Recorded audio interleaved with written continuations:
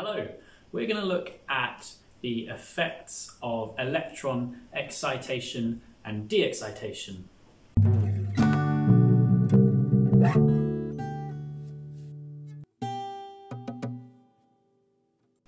When you provide energy to an electron, it can jump to a higher energy level. That might be thermal energy, that might be a collision with another particle, or that could be an incoming wave of the electromagnetic spectrum. When that electron de-excites, it will release energy as a wave of light. Now that light might be in the visible part of the spectrum, and it all depends what atom you're considering as to what wavelength of light will be released.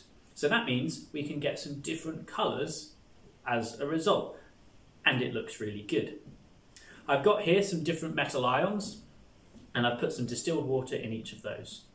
I'm going to add some ethanol as a fuel, and the mixture of ethanol and the metal ion will burn and produce different colour flames.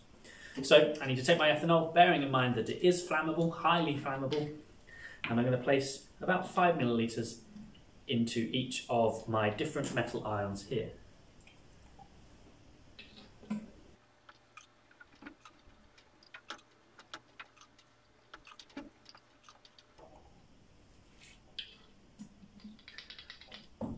And then I need to make sure that the rest of the ethanol is well away from the experiment.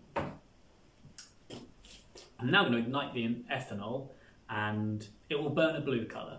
But once it mixes in with the metals that I've got here, we'll start to see some different colours as a result. But this works best with the lights dimmed, so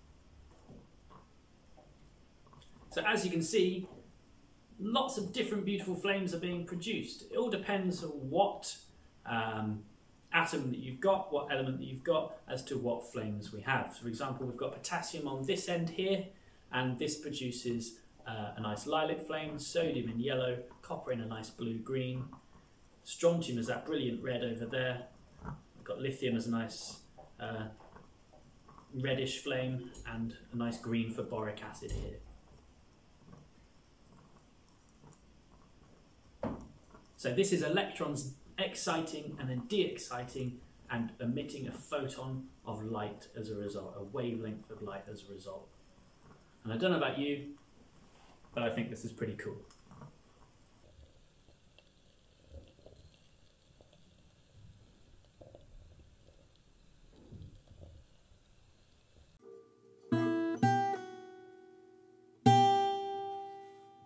Hopefully you found that useful. If you want to see more on a discussion of electrons and their energy levels, then do check out the video that I've already made that discusses that as part of the radioactivity topic. Till then, see ya. But this works best with the lights dimmed, so